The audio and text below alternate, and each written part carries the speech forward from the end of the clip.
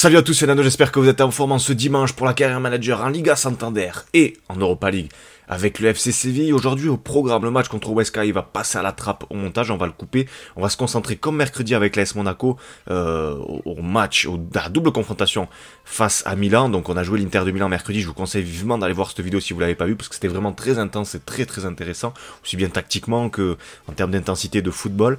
Et aujourd'hui on se fait du coup le match aller face à l'AC Milan. Donc en vrai, vous le savez, l'AC Milan a renvoyé Higuain à la Juve. La Juve, il a du coup prêté, alors je crois que c'est 18 mois à Chelsea. Et l'AC Milan, pour son attaque, a acheté du coup l'attaquant du Genoa, qui s'écrit Piatek, mais que je crois se dit Piontek, voilà, qui a beaucoup de buts à son actif, et qui aura fait 6 mois assez stratosphériques du côté de la Serie A, et donc il a signé au Milan, une belle équipe du Milan, avec Kessié, avec Donnarumma, donc là, il y aura Higuain, il n'y aura pas Piontek, mais du coup, il y a quand même une très belle équipe, et il n'y aura pas non plus Paqueta, le joueur qui est arrivé début janvier, puisque je crois qu'il n'est même pas dans le jeu, qui est arrivé en provenance de Sao Paulo, qui est un milieu de terrain très technique, on parle déjà de lui comme le nouveau Kaka. Après on fera le match face à Sanseb, face à la Real Sociedad, l'ancien club de Carlos Vela et de Antoine Griezmann, et on fera le retour face à l'AS Milan en espérant que ça se passe bien déjà dès le match aller. Donc aujourd'hui 4 matchs pour moi, 3 pour vous. Je vais couper Huesca parce que c'est pas ultra intéressant, et un match vraiment décisif, c'est la double confrontation ici face au Milan. Un mois très difficile, mois de mars, puisque dimanche prochain on coupera certainement l'Espagnol de Barcelone et on se fera à coup sûr le Real Madrid et Valencia qui nous a piqué la 3e place sur le podium, mais avec 2 matchs d'avance. Le podium, on va le regarder de suite. Alors, qu'est-ce qu'elle nous dit cette Liga Santander au bout de 26-25 journées? Le FC Barcelone, bon, à peu de surprise, va remporter cette Liga Santander puisqu'ils ont déjà 62 points. C'est énorme, il y a beaucoup de différence face au Real Madrid qui est 2e avec 48 points, malgré le match en retard du Real, mais il y a vraiment énormément de différence. Le Barça va se diriger tout doucement, à mon avis, il reste 12 journées vers un titre de champion, je pense. Valence qui nous a pris la 3e place du coup de ce podium de la Liga, du championnat. On a égalité de points, c'est juste qu'ils ont une différence de but plus conséquente. Je pense que c'est la différence de but, c'est pas la confrontation directe, mais par contre on a 2 matchs de retard, ils sont à la 26e journée, on est à la 24, donc on a eu des matchs qui sont repoussés, puisque à mon avis on a dû jouer les 16e de finale d'Europa League, puisqu'il y a un tour de plus en Europa League qu'en Champions League. Il n'y a pas directement l'accession en phase finale en 8e, il y a les 16e, et on avait joué le Rapide de Vienne, souvenez-vous, donc je pense que ça a décalé des matchs, et c'est pour ça qu'on est à 24. Et l'Atlético qui se réveille depuis peu, parce que ça y est, depuis le 1er janvier ils ont enclenché la seconde, voire même la 3e et la 4e, et ils étaient 9e, quelque chose comme ça, et ils remontent, ils restent à 5 points de retard derrière nous avec un match d'avance. Mais notre adversaire direct, je vous l'ai dit en début de Carrière Manager, ça reste Valence. Et la place qu'on veut, c'est la 4e place, puisque la logique voudrait qu'on finisse derrière Barcelone, Madrid et l'Atlético. Maintenant qu'on a 5 points d'avance sur l'Atlético, on va les prendre, hein, on va pas s'avouer vaincu, on va pas se dire qu'on va se rattraper, qu'on va se faire rattraper, parce que ce sera la meilleure façon de faire des faux matchs. Et on a 6 points sur 6 à prendre pour rattraper ces 2 matchs de retard face à Valence. Bref, je fais le match contre Huesca. Globalement, sur le dernier épisode, vous m'avez beaucoup remonté l'info. Alors je le dis assez souvent, je fais pas mal d'erreurs, les amis, et dans le sens où j'ai tiré beaucoup avec le pied gauche de Silva, et il s'avère qu'il est droitier. Alors je fais pas trop attention à ça, j'ai vu tous les commentaires que vous m'avez remonté, où j'ai fait une erreur de tirer avec son mauvais pied. Après il a pas non plus une étoile de mauvais pied, je veux dire c'est pas Ryan Robben, donc je veux bien qu'il soit droitier, par contre il a 3 étoiles de mauvais pied. Et bon voilà, j'ai été peut-être un petit peu dur avec lui, mais il a eu 5 face à face, dont un de la tête. À la tête, que tu sois droitier, gaucher, unijambiste, enfin unijambiste, je pourrais pas sauter. Mais je veux dire, il n'y a pas de problème.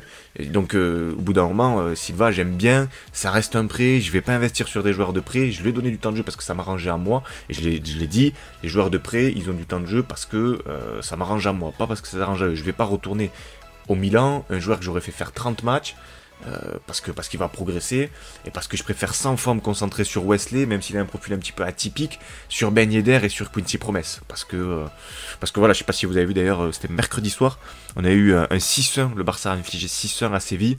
J'étais plutôt côté Barça, parce que même si j'ai de l'affection pour Séville, parce qu'on les a pris en Carrière Manager cette année, il y a eu un but incroyable de Messi, je crois que c'est le dernier d'ailleurs, le dernier ou l'avant-dernier, je sais plus, mais c'était un super match, mais ils se sont fait bouffer, à tel point que j'ai été pas choqué, mais je me suis posé la question de l'entraîneur de Séville, parce qu'on a fini avec Quincy Promes latéral droit sur ce match-là. Je sais pas si vous avez vu le match mercredi soir, mais c'était du grand n'importe quoi. Et c'est là où je me dis qu'on a peut-être bien fait de prendre Séville, parce qu'il y avait quand même beaucoup de travail à faire. Et malgré le fait qu'on ait beaucoup recruté, il y avait besoin. Il y avait besoin d'un nom, c'était Bruno Fernandes. Nous, Sarabia, on l'a passé à gauche, alors qu'en vrai, il est plutôt à droite, je crois. On avait acheté Bergwijn. Bergwijn, il y a pas mal de clubs qui sont intéressés par lui. J'ai vu Arsenal, j'ai vu quoi? J'ai vu Manchester United aussi. Ça se fera peut-être pas. Mais en tout cas, il y a un intérêt, donc s'il y a un intérêt des grands clubs, c'est que peut-être on s'est pas trompé dans ce recrutement-là. Mais bon, bref, voilà. Je vais faire le match contre Huesca, j'ai même pas fait la compo. Je vous retrouve de suite après. Fin du match, les amis, victoire 3-1 face à Huesca avec des buts de Promesse. Promesse, c'était le dernier, le premier c'était Mercado, et l'autre, je sais plus, j'ai oublié. Du coup, match contre le Milan, c'est vraiment le truc... le plus important. Alors qu'est-ce que j'ai dans les entraînements? C'est vrai que Wesley, j'aimerais bien qu'il passe le cap des 80. On a toujours Tierney. Mine de rien, Tierney, il fait son petit bout de chemin. Hein. On l'a recruté, c'était pas forcément très évident, ce recrutement de Tierney, sur le papier en tout cas. Mais Berg, c'est la plus grosse surprise, la meilleure surprise en tout cas de ce recrutement. Joris Gnagnon, est-ce qu'il progresse un petit peu? Est-ce qu'il a toujours la flèche? Ah, il a plus la flèche, Joris Gnagnon, parce que j'aimerais bien passer sur quelqu'un d'autre. Style... avec Bergwijn, ce serait pas mal du tout... qui travaille aussi un petit peu, notamment, ce serait pas mal, moi j'aime bien l'agilité, j'aime bien les joueurs très agiles, je le vois beaucoup avec Angel Gomez, qui est très jeune, qui a 73 de général, mais qui a encore 18 ans, sur ma carrière manager avec Manchester, l'agilité c'est vraiment très très très fort, c'est vrai que ça fait bizarre de pas le voir ici. Après, on a vraiment axé la progression de Wesley, c'est quand même la doublure de Quincy Promes, mais il faut, c'est là où ça pêche, placement offensif, finition, puissance de tir, pourtant il a quand même un gabarit très costaud. Je désespère pas avec Wesley, mais j'attends beaucoup plus, quoi, quand même, beaucoup plus. Ok, c'est bien qu'il travaille la vitesse. On va l'enlever, Wesley, on va donner un slot à chacun, on va pas non plus trop gonfler certains et trop mettre de côté d'autres. C'est vrai que Jurkowski mérite totalement d'être dans ce listing de 5. Et du coup, voilà, Bergwijn, Tierney, Jurkowski jusqu'à la fin de la saison, Berg, Wesley, c'est vraiment les 5 qui vont essayer de progresser un maximum. Et on est parti pour ce match, 8ème de finale de Champions League face à l'AC Milan. L'effectif, vous le connaissez, c'est Higuaín, c'est Ricardo Rodriguez, joueur qu'on connaît bien puisqu'on l'a acheté tous les samedis, avec la carrière manager de Manchester. On a Donnarumma, on a Romagnoli, on a des joueurs, on va le voir, hein, on va voir l'effectif. Mais globalement, et c'est cette équipe-là en fait qui est partie contre Huesca, c'était l'équipe 2, c'était fait exprès. Du coup, on va prendre la température sur ce match aller. Je crois qu'on est à domicile, il me semble, sur le match aller. C'est ça, on est à Sanchez Pizjuan. Je suis pas très bon en espagnol, mais je crois que c'est ça, Ramon Sanchez Pizjuan. La compo, du coup. On a toujours... Allez, on va essayer de faire un bon truc, les amis. La feuille de match qui va démarrer face à l'AC Milan, ou à l'ogre milanais. On a Vaklik dans ses cages, bien évidemment. Rappelez-vous, à la fin de l'année, on a Strakosha, le gardien albanais, qui arrive gratuitement, qui, je pense quand même, puisqu'il a que 23 ans, prendra les cages. Vaklik... soit il a une valeur marchande, on a besoin d'argent, on le vendra, parce qu'après on a Garcia en doublure de gardien, mais sur FIFA, les gardiens remplaçants, à tel point que je mets jamais de gardien remplaçant, parce que tactiquement, ça me laisse plus de possibilités pour mes changements tactiques. Je sais qu'en vrai, c'est impossible de pas mettre un gardien sur le banc, mais je fais pareil sur Football Manager. C'est très rare, ça arrive, c'est très rare d'avoir un gardien qui se blesse, et sur FIFA, et sur Football Manager, mais... c'est tellement rare que pour moi, dans un jeu vidéo, ça vaut pas le coup de mettre un gardien remplaçant. Donc voilà, pour avoir plus de profondeur de banc, plus de possibilités tactiques et plus de billes, je préfère mettre un joueur de champ, ça me permet de mieux manœuvrer. Mais en soi, en vrai, c'est impossible, hein, sachez-le bien. Donc du coup, je vous disais, Vaklik dans ses cages, Vida Gnagnon dans l'axe, ça c'est cool. À gauche, Tierney, à droite, Semedo, là vraiment la meilleure ligne de 4. On a bien densifié cette ligne de 4 derrière dans cette équipe de Séville, je pense qu'elle en avait besoin. J'ai mis Berg, Banega, Berg vraiment axé sur la récup, sur l'interception, il fait un truc comme 6-7 interceptions par match, c'est... stratosphérique, c'est énorme. Banega pour animer le jeu, qui sera peut-être remplacé par Jurkowski, même si Amadou a fait quelque chose de pas mal ces derniers temps. Et il y a aussi Roque Messa qui est de retour de blessure, à droite Bergwijn, un petit peu fatigué comme Banega et Sarabia, puisqu'ils ont joué contre Huesca, il fallait quand même un petit peu tenir la baraque. Donc Sarabia à gauche, Bruno Fernandes, qui est dans un rôle pas vraiment de 10, hein. À la base je l'avais acheté pour jouer 10, il est plutôt dans un rôle de 9,5. Donc la différence entre un 10 et un 9,5, c'est que le 9,5, il va un peu jouer pour sa gueule, il va essayer de d'être aux abords de la surface, voire même parfois dans la surface, et d'aller marquer. En fait, il se comporte comme un attaquant derrière un autre attaquant. Donc c'était un petit peu le rôle que j'avais l'année dernière entre Eriksen, qui lui en vrai est plutôt un 10, et Harry Kane à Tottenham, mais c'est un peu ça. Et donc du coup, il se comporte vraiment comme un 9,5, c'est-à-dire comme un deuxième attaquant, derrière vraiment la pointe Quincy Promes, et le 10, la différence, c'est qu'il va plus distiller, c'est-à-dire sur les côtés, avec Sarabia, avec Bergwijn, il va plus reconstruire quand il n'y a pas de possibilité de progresser, c'est-à-dire repartir avec Berg, avec Banega. C'est pas du tout le style de jeu de Fernandez, en tout cas sur notre carrière manager. Lui, il est plus dans la fixation, dans l'appui remise et dans la disponibilité offensive. Et devant, j'ai mis Quincy Promes. Et donc, du coup, sur le banc, j'ai Wesley, Ben Yedder, Zurkowski, Amadou, Roque Mesa, Arana et Sergi Gomez. Donc voilà, on a une équipe assez costaud. On va se laisser l'avant-match. J'ai besoin de savoir l'effectif de l'AC Milan. Donc il y a du Kessié, il y a du Higuain, il y a du Romagnoli, du Donnarumma. J'en oublie forcément des évidents en plus. Mais on va regarder. Je check voir si l'ordinateur est bien en train de record la vidéo, parce que j'ai eu quelques petits soucis de matos et je vous avoue que ça me ferait pas de mal à mon avis de renouveler peut-être pas le micro, mais au moins l'ordinateur, ce serait pas mal pour avoir des encodages plus rapides, etc. Et des fois je commence mes vidéos, je me rends compte qu'au bout de 5 minutes ça enregistre pas, donc du coup je recommence tout. C'est une galère sans nom. On va se laisser l'avant-match, ça me fait bien kiffer. On est sur les 8e de finale, c'est vraiment important selon moi. Magnifique le tifo, magnifique. Et hier il y a un truc que j'aimerais bien faire aussi, c'est je coupe le son du jeu au montage pour mettre un fond de musique très très léger. Des musiques qui cassent pas les oreilles, mais qui sont un petit peu ambiançantes, etc. Des musiques de droit gratuites. Et pour le coup, je me tâte à vous mettre les commentateurs, sauf que le problème que j'ai, c'est que les commentateurs français, eh ben, ils me plaisent pas. Voilà, je vais pas vous faire un dessin sur pourquoi, puisque ça paraît tellement évident.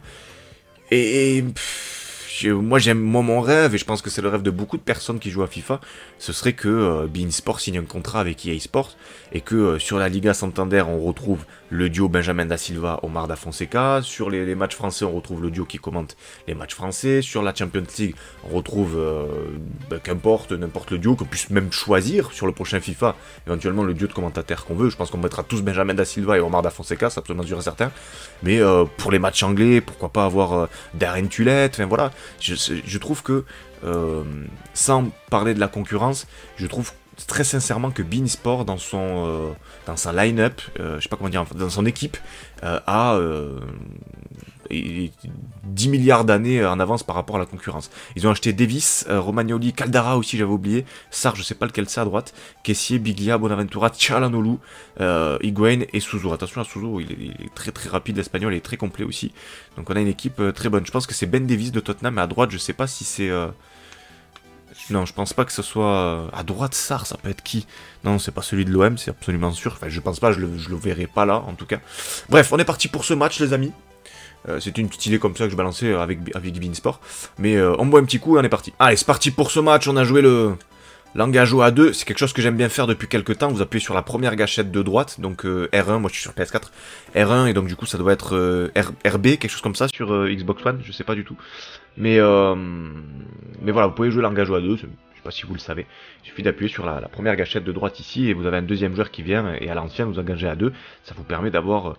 deux attaquants un tout petit peu plus haut, c'est que 5 mètres de gagner, mais c'est toujours ça dans un match, dans un enjeu comme ça. C'est peut-être important, la barre de Quincy Promes, elle a pris une trajectoire très très bizarre cette frappe, voire même un peu faussée, un petit peu moche, je dois dire. Alors après on n'a pas d'énormes grands gabarits pour... T'es sérieux?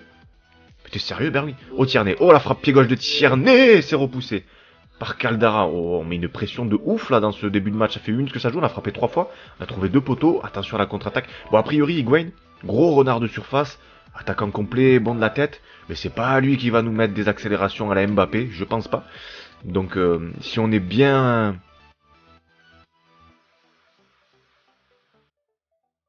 Ah, Donnarumma, si on est bien équilibré, bien en place, a priori... je pense qu'on ne devrait pas se faire contrer. Il faut vraiment les prendre dans le jeu sur des attaques placées, à mon avis, voire même sur des contre-attaques. Après, Caldara, Romagnoli, c'est pas assez jeune, mais c'est pas totalement nul. Il faut qu'on fasse attention, bien évidemment. Ok, on ressort avec Bruno Fernandes, pas de solution dans l'axe. On va rester patient. Je pense que le fait d'être bien placé défensivement, d'être bien équilibré, ça nous permet de les sevrer totalement de ballons devant, et que je pense pas qu'ils vont jouer en contre-attaque. S'ils jouent en contre-attaque avec Higuain, c'est qu'ils n'ont rien compris. Mais la frappe lointaine de Banega, yes, putain, ça. 17e minute de jeu passée, ça fait plaisir. La frappe de Banega, je pense que le rebond juste avant Donnarumma, il est très traître. On avait pris 2 fois le poteau en 6 minutes. Bon, on avait été plutôt assez conquérant dans ses premières minutes de jeu, et on le voit ici avec la passe de Quincy Promes, la longue frappe, la frappe croisée quasiment parfaite. Ah non, je pensais qu'il y avait un rebond juste avant qu'elle rentre dans les cages. En fait, elle est juste limpide, cette frappe, elle est bien, parce qu'elle redescend bien en fait. Au lieu de s'envoler, elle redescend bien, et puis voilà, et vers Banega dans toute sa splendeur. 1-0, 18e minute de jeu. Attention, malgré tout, on a des tactiques pour contrer cette équipe de l'AC Milan, mais ils ont aussi, j'imagine, des cheminements pour que Higuain arrive à avoir le ballon directement dans la surface. En termes de fixation, en termes de vitesse, c'est peut-être pas lui qui va nous faire le plus mal. Donc il faut qu'on reste bien lucide, bien en place, tout simplement.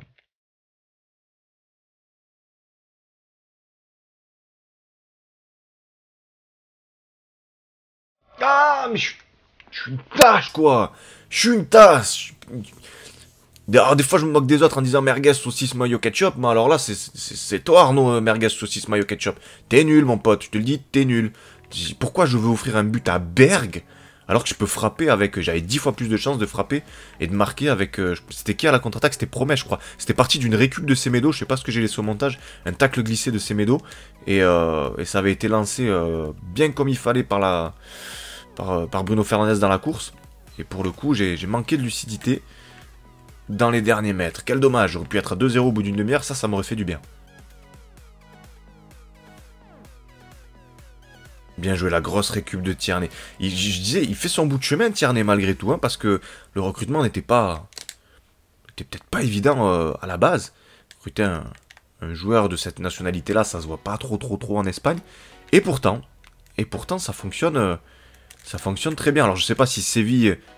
Oh, dommage, ça va bien. Si Séville est un tremplin pour lui à sa carrière, parce qu'il a plus vocation, à mon avis, à mon sens, je pense que c'est ce qui va arriver peut-être beaucoup plus tôt qu'on ne le croit, peut-être dès cet été en vrai, un transfert en première ligue, sur des équipes qui auraient éventuellement besoin d'un latéral gauche.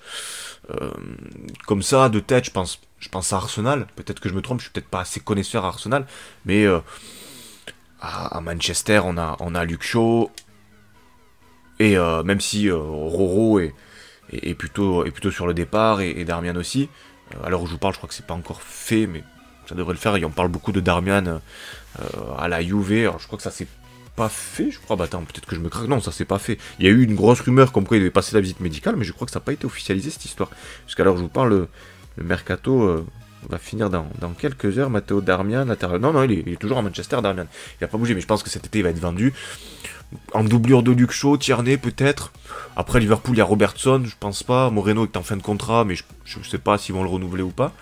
Mais moi en tout cas, je suis entraîneur d'Arsenal. Je pense que je vais Kolasinac là, ou Kolasinac, je sais pas trop quoi là, le latéral gauche d'Arsenal. C'est pas que je suis pas fan, mais je verrais bien Tierney à Arsenal. Ouais, franchement, puisqu'après à gauche, à Chelsea, il y a Marcos Alonso qui est pas trop mal, puis globalement, à Chelsea, défensivement, même s'ils en ont pris 4 contre Bournemouth, ça va. Mais l'alerte pour moi, ouais, je vous le dis, je suis entraîneur d'Arsenal, je pense que je vais acheter Tierney, c'est clair et net.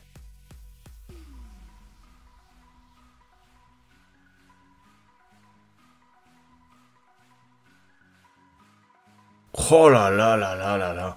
Le but de Bergwijn, mais cette construction, c'est tout ce que j'aime. Ces transitions rapides, jouer dans l'intervalle, prendre l'info, prendre la décision. En fait, depuis tout à l'heure, quand je suis bloc bas et qu'ils essayent de presser, que ce soit avec Suzu, avec Çalhanoğlu ou avec Gonzalo Higuain, il me faut un pressing à deux sur le porteur de balle. Sauf que Vida, c'est quand même assez techniquement pas mal.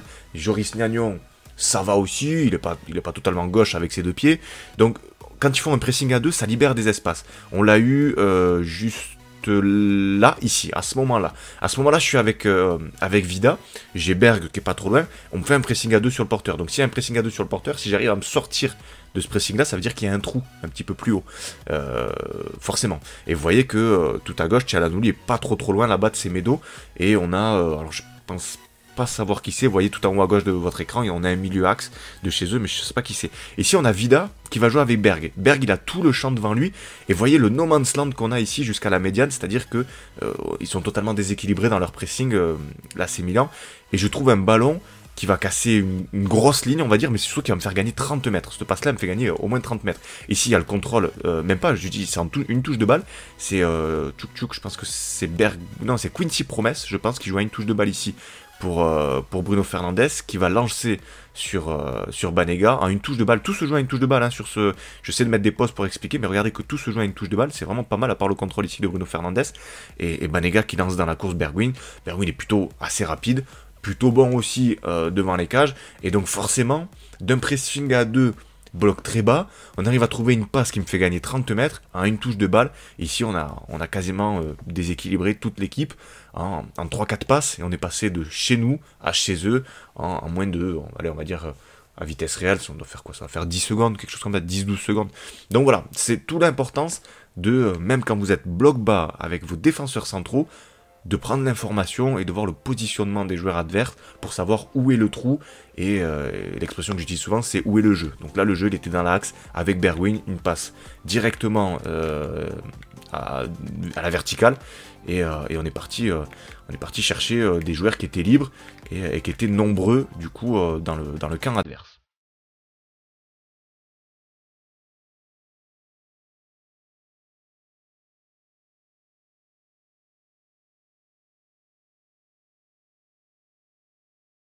Quel dommage. Mais quel dommage de faire une si belle construction pour finir par une tête pérave, quoi. J'aurais préféré qu'il fasse un contrôle à la limite intérieure du pied. Et c'était terminé. Banega, il va sortir. On va faire entrer Jurkowski. Ah, Wesley passe à 80 général, je savais pas qu'il les avait. On va faire rentrer Wesley, ça me fait plaisir. On va faire rentrer Wesley, on est à 2-0. Berg est un petit peu fatigué. Jurkowski met ça. Bon, après, on va essayer de... a priori... Ce qui leur fait du mal, c'est dans leur pressing haut et dans leur pressing à 2, voire même à 3 parfois, c'est la verticalité, c'est-à-dire les passes dans l'axe, hein, ni plus ni moins. Donc on va faire plutôt des changements dans l'axe, avec l'entrée de Wesley et des milieux axes, et on va laisser Sarabia et Bergwijn tranquillou, ils seront en canne si jamais il faut déséquilibrer côté et s'il y a un ballon à prendre dans la course, mais a priori dans l'axe ça leur fait mal. Et là c'est qui? C'est Castillero qui a encore un petit peu de jus, puisqu'il vient juste de rentrer d'ailleurs justement, c'est pour ça qu'il est frais. La sortie de Bakli qui sont en train de perdre totalement leur lucidité et leur vista football, cette équipe de l'AC Milan. Ils sont ni plus ni moins qu'à l'abordage d'essayer de marquer, et ça se voit très vite. On va essayer de faire monter leur bloc, il nous faut un pressing à 2. Voilà, on fait monter leur bloc, ils continuent dans leur erreur de faire du pressing à 2 sur le porteur de balle chez nous, hein, dans notre camp, et nous ça nous permet totalement d'accélérer sur un jeu direct et de pouvoir éventuellement trouver des failles, je disais tout à l'heure, dans la verticalité de nos passes, et pourquoi pas d'aller marquer ce troisième but. J'ai personne dans l'axe, ça sert à rien de centrer, j'ai personne. Allez, bientôt à la 89e minute de jeu, les changements se font très tardivement, j'ai fait les 3. Donc Promesse à la place de Wesley qui va jouer les dernières minutes, Roque Messa qui rentre, et Jurkowski. On a eu la blessure de Semedo sur un gros contact, donc j'espère qu'il va pouvoir finir le match, il reste que quelques minutes. Après, s'ils me l'ont blessé une semaine ou quoi, ça veut dire qu'il fait pas le match retour, ça c'est un petit peu embêtant. On a Alex Vidal, mais ça me fait chier quand même.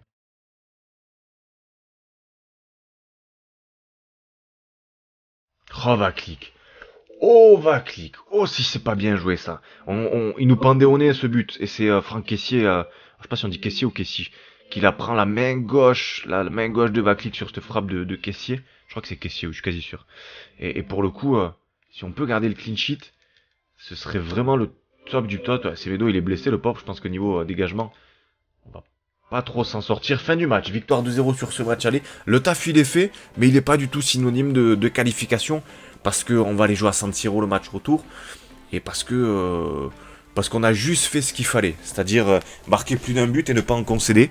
Donc le taf est fait, on n'a aucune pression, il n'y a pas de galère, mais voilà, c'est pas totalement joué. On fait le match face à la Real Sociedad, ouais, j'ai un petit peu de temps. On fait le match face à la Real Sociedad, donc ça c'est une bonne chose. Qu'est-ce qu'ils veulent les joueurs? Dernier match, merci de m'avoir fait jouer. Ben, t'es le meilleur attaquant de l'équipe. Forcément que je te fais jouer, j'ai besoin de marquer moi. C'est pas Wesley qui va nous marquer, je sais pas combien de buts. D'ailleurs, Wesley va jouer contre la Real Sociedad. C'est ça que j'ai oublié de vous dire, c'est que nous sommes en retard sur le développement des jeunes. Ça m'étonnerait mon coco. Ok. Allez, on est parti pour le match. Ah non, on est à domicile, on est à Séville. Contre la Real Sociedad. Je pense que c'est vraiment l'équipe 2 qui va démarrer. C'est Wesley qui sera titulaire. Je vais retenter. Parce que je sais que ça vous tient à cœur. Je vais peut-être me mettre en rouge. Je pense que c'est peut-être un petit peu mieux. Je sais que ça vous tient à cœur de revoir Silva. Je vais essayer de frapper pied droit avec lui. Après voilà, hein, je disais, épisode précédent, il y a eu 5 actions. Il y en avait 3 4 sur son pied gauche alors qu'il est droitier. J'entends. Pas de galère. Mais au bout d'un moment, voilà, il a 3 étoiles mauvais pied. C'est pas rien de Robben. Il peut aussi la mettre au fond sur son mauvais pied. On va le faire jouer, parce que j'ai besoin, comme je disais tout à l'heure, de reposer les joueurs pour le match retour de l'AC Milan. Donc ça sera important. On va faire jouer une défense centrale Sergi Gomez Mercado, c'est pas mal je pense. On va reposer Banega. On va faire jouer Amadou. On va mettre Vidal à droite, parce que Semedo a pris un coup, je prends pas de risque. Arana. Sarabia, on va le reposer aussi. Il y en a un d'entre vous qui m'a dit de faire jouer le jeune Lara, qui était pas mal du tout dans sa progression. Je veux bien, il n'y a pas de galère, mais faut que je trouve une solution. Ben Yedder à gauche, tac, là c'est Wesley, et Lara à droite. Ok, ça me va, pas de souci, je l'ai trouvé ma solution, c'est parfait. La composition qui va démarrer face à la Real Sociedad, c'est Vaclik dans ses cages, heureusement nous a tenu sur la dernière action, là, la frappe de caissier, là, les butins violets. Mercado Gomez dans l'axe, à gauche Arana, à droite Vidal, Amadou Zurkowski. Dans l'animation, des équipes côté gauche Ben Yedder, à droite Lara, en 9,5, on va dire Silva, et devant Wesley. Donc on reprend un petit peu, comme épisode précédent, le même 11 de départ sur les matchs tampons, c'est-à-dire les matchs entre deux rendez-vous importants, et on repartira avec le même 11, c'est-à-dire une attaque Quincy Promesse. Qu'est-ce que c'est cette pièce? Une attaque Quincy Promesse, Bergwijn et Sarabia, du coup bien reposé, ce qui nous permettra de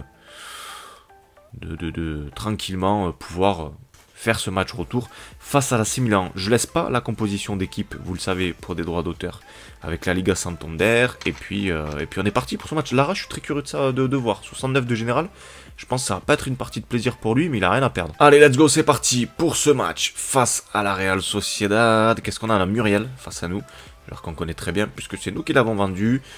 Sangali, qu'est-ce qu'on a d'autre? Muriel, Darida, Juanmi. Ok, bon, globalement... Ah, il y a Théo Hernandez. Ok, le frère de Lucas Hernandez, le joueur prêté par... Bien joué. Ah, c'est vrai que quand tu dis pied droit avec lui, c'est un petit peu moins ridicule. Mais je ne le déteste pas, Silva. Je vous jure que je le déteste pas. C'est juste que comme il est prêté, ben voilà, je donne priorité à mes licenciés à moi, quoi. C'est juste ça. Si ça avait été un joueur à part entière, je l'ai déjà dit il y a 15 jours, si ça avait été un joueur à part entière de cette équipe de Séville, je vous jure qu'il aurait eu du temps de jeu, il en aurait eu avec conséquence même. Ça, c'est absolument sûr. Parce que j'aurais peut-être pas acheté Wesley. Je sais pas ce que je vais faire de Wesley la saison prochaine. Après, on peut lui laisser aussi une saison d'adaptation. Hein. Il passe du championnat belge au championnat espagnol. Un championnat où, quand t'es plus physique que rapide, c'est un peu compliqué. Trouvez-moi un attaquant espagnol qui est pas ultra rapide. Gamero qui est à Séville, c'est assez rapide. Ben Yedder qui est à Valence, Gamero, c'est assez rapide. Ben Yedder qui est à Séville, c'est assez rapide. Bon, à l'époque, Ronaldo, Benzema, Bale au Real, c'était plutôt rapide aussi. Benzema n'est pas si lent que ça, hein. Je sais pas, sur FIFA, à chaque fois, il lui met 10-70. Benzema, il galope. Hein. Vraiment, hein. C'est vraiment un joueur rapide. Benzema, il galope. Messi, bon, Suarez, à la limite, mais Suarez est tellement complet, tellement un mort de faim que lui, il est vraiment hors norme. Mais il avance aussi, hein, Suarez, mine de rien. Il faut être rapide. Tu peux pas être un attaquant pivot en Espagne. C'est pas trop possible, je trouve.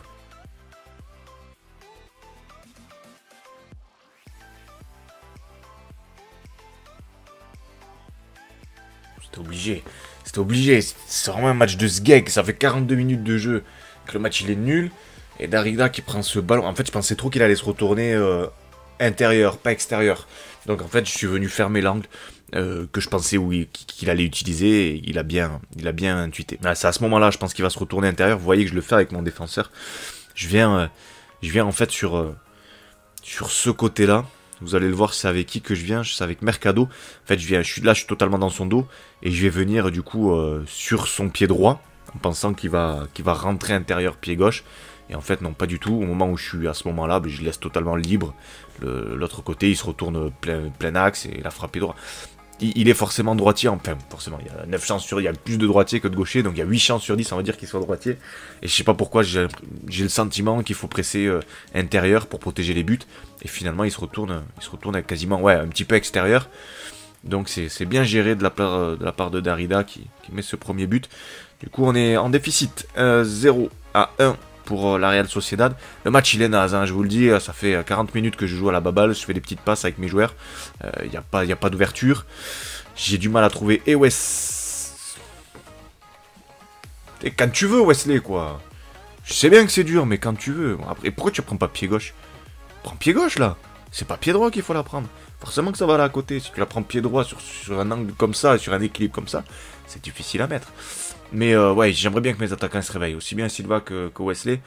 Wesley, c'est vrai que doublure, hein, y a pas de souci. Hein. Mais réveille-toi, franchement réveille-toi parce que tu vas avoir des problèmes. Ok, c'est la mi-temps les amis.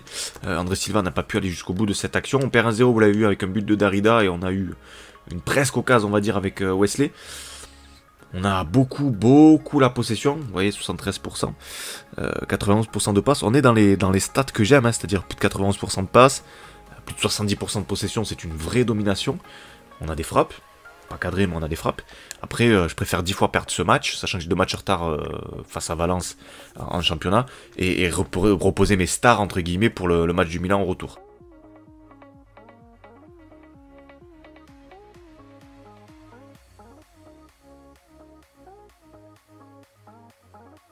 Ah, bien joué. Bien joué, 50e minute de jeu, la percée de José Lara sur le côté droit. Je sais pas quel âge il a, il doit avoir un truc comme 19-20 ans peut-être, très jeune. Et le but d'André Silva. Alors celui-là, s'il ne le mettait pas, je vous jure, à la Mohamed Eni, je cassais la télé. Ah, obligé mon gars. T'es obligé de mettre. C'est Lara qui fait tout le travail. Il a failli. Moi, j'aurais peut-être mis de l'autre côté. Mais bon, tant que ça va au fond, je m'en fous de la façon dont ça va au fond. Je m'en fous complètement. Il la prend pied droit, ça va au fond. Le gardien, il t'a quand même à ça de la toucher. S'il la mettait pas au fond, je vous jure, je le soulevais par le callback et je le faisais sortir du terrain. Parce qu'au bout d'un moment, je sature. Mais peut-être ça va lui faire du bien, moralement, à André Silva. Et si c'est le cas, tant mieux. Il repartira au Milan avec une magnifique carte postale de Séville et une superbe expérience de ce qu'il aura appris chez nous.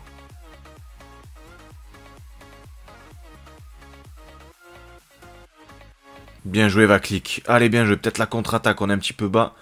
Si ça se projette un peu, on a du champ avec Ben Yedder. Ah, je voulais tenter la fixation. Je sais pas pourquoi j'ai fait ça. Arana, recommandé par vous, Arana. Très bonne surprise. Ça, c'est un petit peu compliqué. Très bonne surprise à gauche, Arana. Doublure de Tierney. Si j'avais pas eu les fonds pour acheter Tierney, je pense très sincèrement qu'il aurait fini par être titulaire parce que il est vraiment pas mal. 64e minute de jeu, ils font un changement et nous aussi, ils font rentrer Aden Zanoujaj, le Belge, l'ancien de Manchester United, qui n'est pas un mauvais joueur mais qui je crois a été peut-être un tout petit peu surcoté à l'époque où il était à Manchester. Et la sortie d'Amadou pour l'entrée de Roque Mesa, du coup le padre qui va continuer à densifier ce milieu. J'ai regardé, José Lara, c'est 19 ans. Voilà, le passeur décisif pour André Silva, 19 ans. Bon volume sur ce match-là, bon potentiel aussi, si j'ai bonne mémoire, il me semble, attends, à prendre avec des pincettes, il me semble qu'il avait style 86 de potentiel, si j'ai bonne mémoire, dans sa progression, donc ça peut être tout à fait un excellent joueur. Mais voilà, on lui donne un petit peu de temps de jeu, comme ça nous permet de reposer Bergwijn, mais je suis d'accord qu'on a un déficit, en tout cas, en termes de général, sur le côté droit. Bergwijn ne peut pas enfiler tous les matchs. Et même si Lara nous fait une passe décisive là, peut-être qu'on aurait besoin de plus si jamais on veut aller au bout en Europa League ou l'année prochaine en Champions League, si on y est. Et peut-être essayer de jouer les titres, ce qui va être, à mon avis, très compliqué. Mais si on a un peu de cash, pourquoi pas recruter une doublure, voire même une concurrence à Bergwijn, pourquoi pas.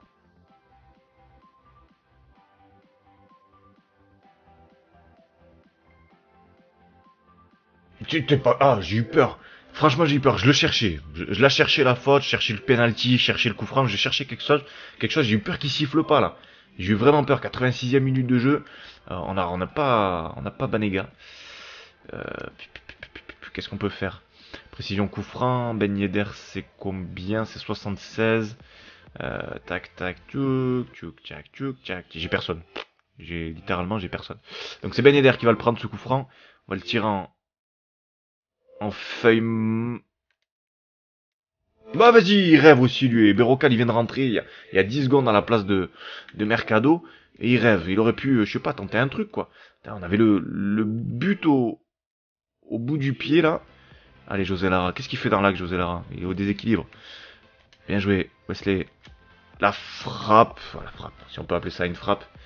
De André Silva. Après c'est lui, il met pas beaucoup du sien aussi. Lara, on va tirer second poteau sortant. Comme ça évite totalement au gardien de la prendre. Et on va tenter. Berrocal, ça marche pas. Restez haut les petits loups. Restez haut, André Silva avec Alex Vidal. La perd pas. Le centre d'Alex Vidal s'est repoussé. Et à mon avis, ça va être la fin. Et c'est terminé. Un partout face à la Real Sociedad.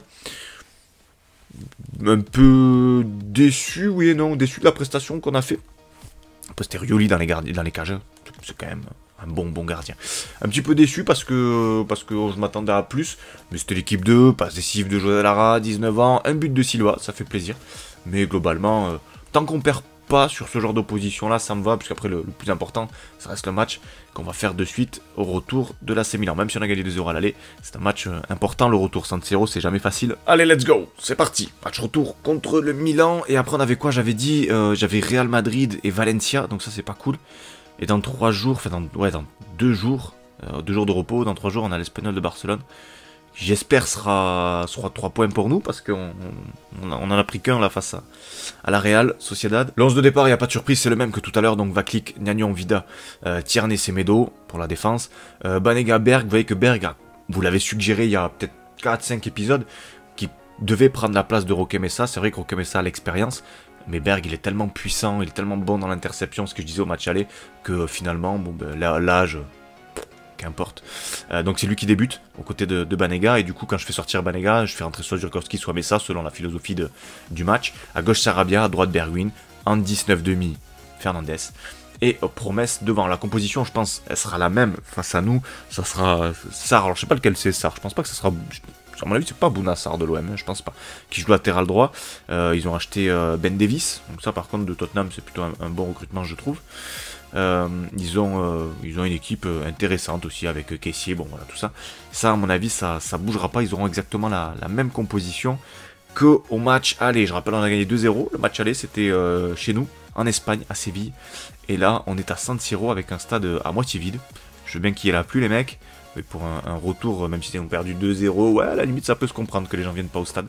Mais quand même... Ah, ça s'est rempli. Mais à coup de pas, c'était juste l'échauffement. Ça s'est rempli avec le petit tifo de Ronaldinho, qui a fait les beaux jours, plus du Barça que du Milan, mais quand même est passé à l'AC Milan. Et puis vous connaissez la suite, alcool, drogue et femmes, et puis il n'y a plus de footballeurs.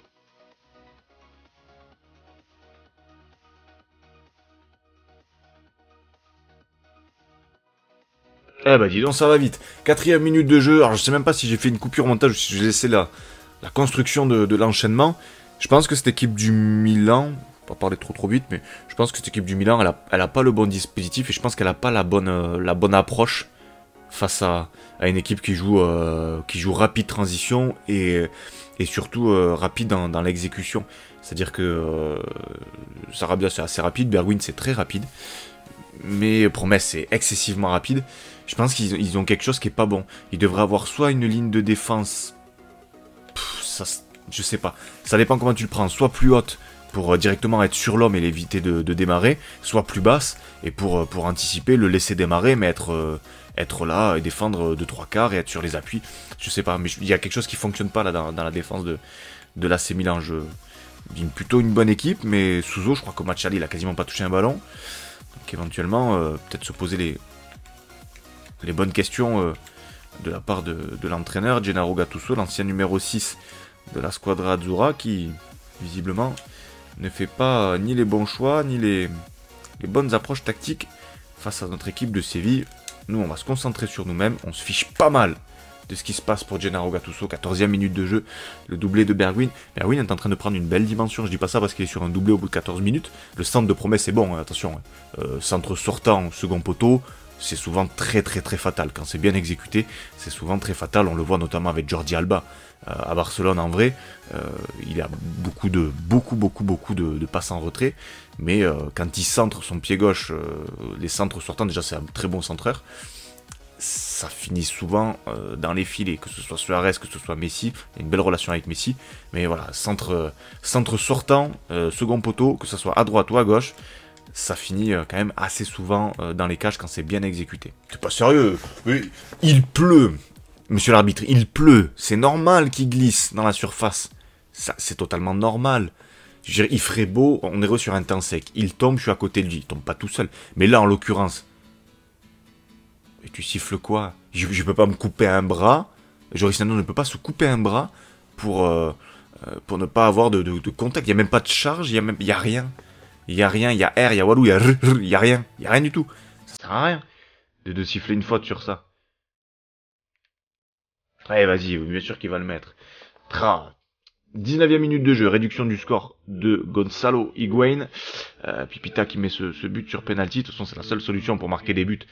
Pour lui, j'ai l'impression, face à cette défense-là, c'est sur penalty. En tout cas, je suis content qu'il soit parti à Chelsea. En vrai, je sais pas si je vous l'ai dit au match aller tout à l'heure, là, c'était il y a plus d'une heure maintenant.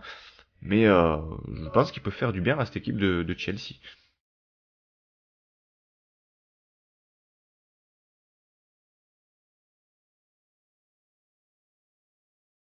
Incroyable. Et Donnarumma, je sais pas comment il va évoluer, ce gardien. Mais il fallait aller la chercher, celle-ci. Hein. Le tas de Caldara qui a peut-être gêné la frappe de Quincy Promes. C'est pas détendu non plus comme un ouf. Elle était pas si loin de lui, mais quand même, je sais. Je suis curieux de savoir la trajectoire de Donnarumma. Où est-ce qu'il sera dans 4-5 ans et à quel niveau.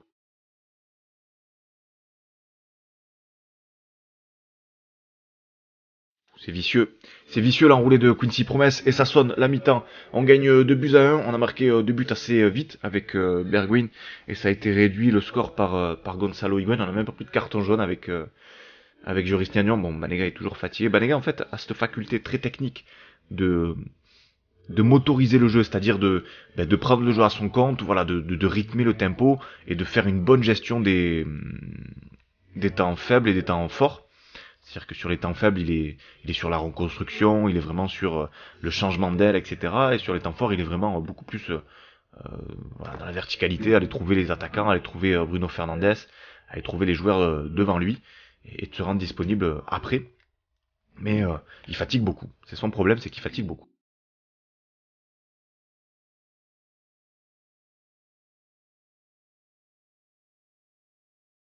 Bien joué, Ever Banega. 55e minute de jeu, son appel il était bon, malgré la fatigue. Et ça devrait, a priori, à moins de catastrophes footballistiques, sonner un petit peu la qualif. Voilà, faut pas avoir peur des mots.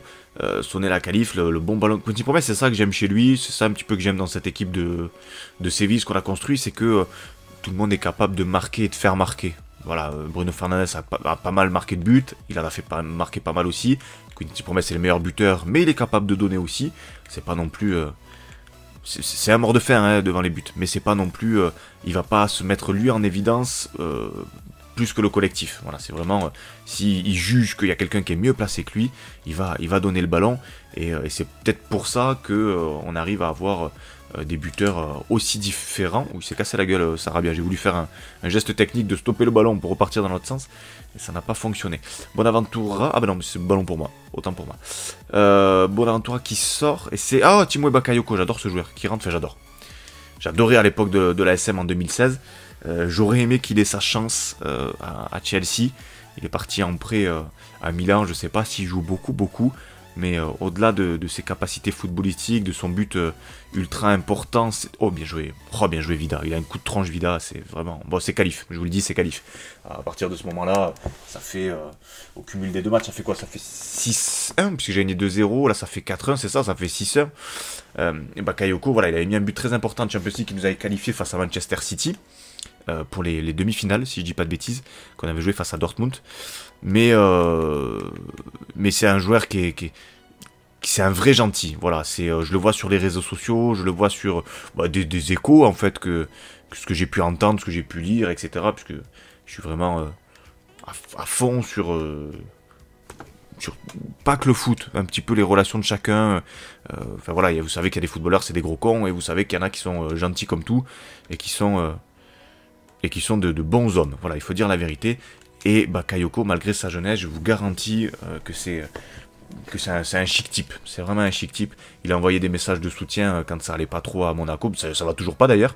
Mais il a laissé une très très bonne appréciation des supporters monégasques. René, je sais pas, parce que je crois qu'ils étaient un petit peu déçus de le perdre à l'époque, quand il a signé à Monaco. Mais voilà, c'est un joueur que vraiment, je vous le dis, j'apprécie. Et je sais pas ce que va faire Chelsea avec lui. Mais s'ils n'ont pas besoin de lui, je lui conseille vivement de paniquer sa carrière et d'aller trouver un club qui lui donnera le temps de jeu qu'il mérite, parce que c'est un bon footballeur. Et ça me déplairait pas d'avoir un maillot et marqué Bakayoko numéro 6 derrière, franchement, pas du tout. Et si un jour on arrive à reconstruire l'image de l'AS Monaco, s'il veut revenir, je pense très sincèrement que les dirigeants l'accueilleront avec plaisir, et moi en tout cas en tant que supporter monégasque, je l'accueillerai vraiment avec grand plaisir, parce qu'il a laissé de très très bons souvenirs. On va faire rentrer Zurkowski, on va faire sortir Messa, on va faire rentrer Messa, on va faire sortir Berg, et du coup, Sarabia, Bergwijn, je pense que ça peut finir. On va faire rentrer Wesley ou Ben Yedder. Ben Yedder, allez, on se fait plaisir. Et Ben Yedder juste derrière l'attaquant, qui va plus partir en fixation et essayer de mettre un petit peu le bazar dans l'avant-dernière passe, juste avant d'arriver à Quincy Promes. Attention, il faut rester équilibré. Souzo, c'est un joueur que j'aime bien. Sur Football Manager, en tout cas, il a des bonnes stats. Je ne l'ai jamais testé, ni sur FIFA, ni sur FM. Mais je sais pas ce qu'il fait, Gonzalo Higuaín. Tu ferais mieux de retourner manger des burgers. Je pense que tu es peut-être meilleur pour ça. Mais j'adore ce joueur, hein, c'est une blague, j'adore ce joueur. Alors on arrive à la 90e minute de jeu, vous voyez à gauche le jeu il est encore bugué. Alors quand j'ai pas le chrono qui se bloque, on m'enlève l'affichage. Alors soit c'est moi qui joue trop au jeu, soit je sais pas si c'est des bugs connus ça. Moi j'ai l'impression que j'ai tous les bugs du jeu possibles et inimaginables. Ou on m'a filé une version bêta, une version test, j'en sais rien. Au moins j'ai encore le temps, des fois il est figé. Là au moins je vois à la combienième c'est. Donc c'est déjà pas mal, on va dire ça comme ça.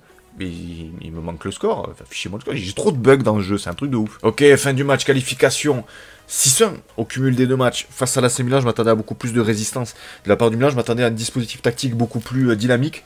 C'est-à-dire qu'on a eu face à nous un coach qui a figé son équipe dans un dispositif qui a clairement pas essayé. Et nous, on est maître de la compétition en Europa League avec Séville.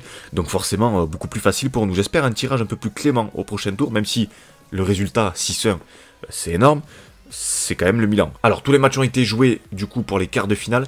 Il va nous rester Tottenham, il va nous rester le Stade Rennais. Ça m'aurait pas dérangé de jouer le Stade Rennais. Non pas parce que je les trouve plus faibles, même si un petit peu quand même sur le papier. C'est juste que c'est un club français et qu'il y a des joueurs intéressants comme Ben Arfa, et ça m'aurait pas déplu de jouer face à eux. Valence, je veux pas Valence, clairement, je veux pas du tout Valence, je veux pas Tottenham, ça c'est sûr. Et là, c'était un peu la page de la mort. Genoa a sorti Beşiktaş, vous voyez, j'aurais plutôt mis un billet sur Beşiktaş. Et Galatasaray s'est fait sortir par Leipzig, je pense que c'était un peu chaud, je veux pas Leipzig aussi. J'aurais aimé Genoa. Ouais, franchement, les deux que je veux, c'est Genoa ou Rennes. Hein. Voilà, c'est clair et net. Et après, du coup, c'est Naples qui a sorti Dortmund. C'était le choc du troisième de Champions League, ce qui était reversé. Et dans le derby londonien, c'est victoire au but à l'extérieur, cumul 3-3. Donc c'est qui ça fait 2. Donc c'est Arsenal qui passe au but à l'extérieur, parce que ça a fait 2-2 à Chelsea et ça fait 1-1 à Arsenal. Donc c'est bien Arsenal qui passe en quart de finale. Donc on a Arsenal, Naples, Genoa, Leipzig, Tottenham, Rennes, Séville et Valence. Après on a quand même une grosse étiquette, c'est nous qui avons mis 6-1. C'est-à-dire qu'on a concédé un but de moins que Tottenham, on en a marqué un de plus. On ne fait pas figure de favori, mais je pense que les autres nous craignent aussi, ce qui est tout à fait normal. Je suis curieux de savoir qu'est-ce qu'on va prendre en quart. Rennes, ça me ferait vraiment kiffer. Mais avec la poisse que j'ai, tu vas voir que je vais me prendre soit Arsenal, un autre favori. Soit Arsenal, soit Tottenham, peut-être Naples, je sais pas. On regarde? Allez, on regarde. Il y a eu le tirage au sort. Yes! Yes, le Stade Rennais. Enfin, je dis yes. S'ils sont là, c'est qu'ils sont pas... Ils sont pas saucisses merguez, hein, attention. Mais cool d'avoir un peu de chance. Voyons ce qu'il y a eu d'autres comme tirage. Ça me fait kiffer. On a eu un Leipzig-Genoa. Genoa, ça m'aurait pas déplu non plus. Yes, on a un Valence-Naples. Ça veut dire qu'il y a un des deux qui... Il y a 2 gros qui sortent. On a vraiment eu de la chatte au tirage. Valence-Naples, donc ça c'est cool. Et Arsenal-Tottenham, ça c'est cool aussi. Encore un derby londonien. Décidément, Arsenal, il va en avoir marre, j'allais dire autre chose, de se taper des clubs de PL, et je leur laisse, hein, franchement je leur laisse. Donc si on peut avoir Séville en demi, je mettrais plus un biais sur Leipzig quand même, Séville, Leipzig, Naples, Tottenham, je pense que c'est ce qui va se qualifier, à mon avis, c'est ce qui me paraît le plus fort sur le papier, et moi ce que j'aurais aimé c'est, je sais pas, peut-être Leipzig, c'est peut-être le plus faible, et encore je suis même pas sûr, parce qu'avec Timo Werner ça va à 100 000 à l'heure, ça sera compliqué, mais c'est drôle de voir Naples et Tottenham, qui étaient mes deux clubs l'année dernière sur le précédent FIFA. Bref les amis, j'espère que vous avez passé un bon moment, un bon dimanche, la vidéo a duré plus d'une heure et demie, 1h45 pour moi, mais j'ai dû la réduire au montage. On a dû arriver, je pense, à 40 bonnes minutes, quelque chose comme ça, 35-40 bonnes minutes, on a fait 3 matchs. C'était plutôt cool. J'espère que vous avez passé un bon moment, un bon dimanche. Je sais qu'il y a moins de monde le dimanche que le samedi et que le mercredi, mais il n'y a pas de souci, les amis. Le dimanche, c'est fait pour se reposer, donc je comprends tout à fait que vous ne soyez pas au rendez-vous sur toutes les vidéos. Il n'y a aucun problème, il n'y a aucune obligation. Et voilà, merci beaucoup pour votre gentillesse. Je le dis toujours en fin de vidéo ou quand j'y pense, parce qu'on le dira jamais assez. Et merci d'être là, merci pour tous vos gentils messages dans les commentaires, merci de me suivre sur les réseaux sociaux, merci de m'envoyer des messages sur les réseaux sociaux, j'y réponds avec grand plaisir, et puis voilà, je vous dis à très vite, portez-vous bien, on se voit mercredi pour l'AS Monaco, on a du lourd aussi sur l'AS Monaco, et voilà, je vous dis à très vite, portez-vous bien, c'était Nano, ciao ciao mes amis.